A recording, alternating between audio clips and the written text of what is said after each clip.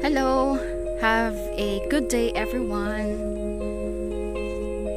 Today you can already see the string beans,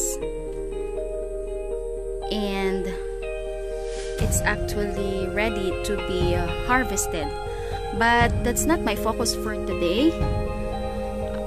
I would like to share with you this time the most common pest in string beans.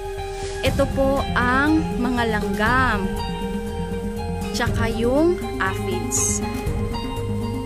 Sa tagal na pagtatanim and observation ko rin sa sitaw, ay kadalasan talaga ang itong mga langgam at aphids ang problema.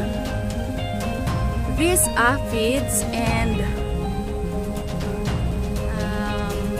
ants exhibit symbiotic relationship. We call that as mutualism.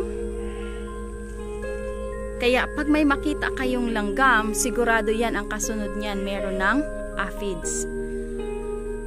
So the ants protect the aphids from other insects and enemies, and at the same time the aphids provides sugar-rich food or honeydew to the aphids. So, ano nga ba ang solusyon? Ano ang solusyon na pwede nating gawin para maitaboy natin ang mga langgam? Ayan, ang dami oh. Ang dami nila. Ayan. As much as possible, I don't want to kill these organisms because I'm pro-life.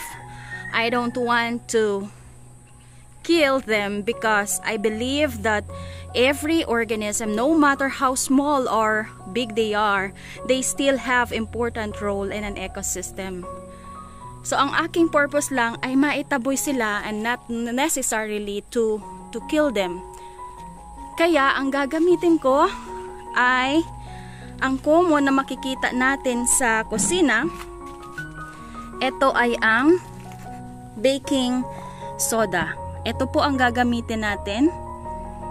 Marami po ang gamit ng baking soda, pero sa gardening pwede rin talaga itong gamitin as pesticide, or pwedeng i-combine sa iba pang mga liquid or chemicals para maging pesticides. So ayan, makikita ninyo, as you can see, there's already a teaspoon. This is just a small spoon, a teaspoon of baking soda. And meron ako ng lagayan dito, maliit lang yan na spray, so pwede na nating ilagay. By the way, kung malaki yung lagayan nyo, for every 2 liters of water, you can put 1 full tablespoon of baking soda. So just shake it thoroughly. Yan.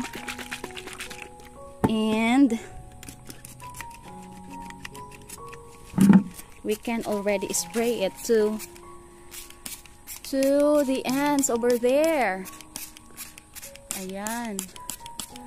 Palayasin lang po natin sila. Huwag natin silang patayin. Pwede rin kung gusto talaga ninyo ng mapatay ito sila. You can use dishwashing liquid, vinegar and baking soda. Ayan. Yun ang dami. So ganun lang po ang simpleng paraan para maitaboy ang mga langgam, no? So if you haven't subscribed to my channel yet, And if you like gardening and if you like plants, please do subscribe to my channel. I would appreciate it very much. So ayan. Once again, thank you so much for watching. Bye bye and God bless.